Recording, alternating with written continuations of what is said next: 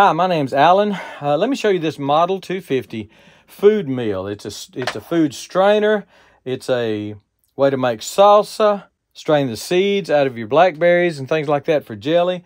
That's what we've used it for. I've got some video that I'll show you of actually making stuff with this.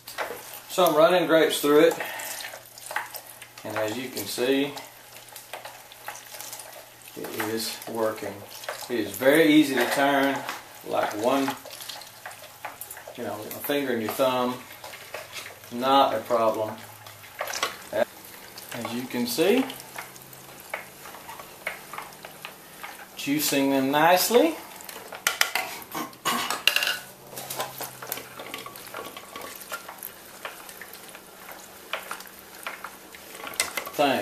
If you make salsa and you have to blanch your tomatoes and peel your tomatoes and all that, this will save you a ton of time. The salsa plate you have to buy extra, but it's worth it to me because I like my salsa a little bit chunkier than just a soupy tomato sauce like consistency.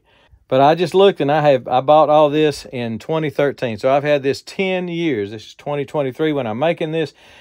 Just can't go wrong with this little thing. It's indestructible. We have done a lot of stuff with this Model 250 food strainer, and you can too, and it'll last you for decades. I really like it. Think you will too. Hope that helps you.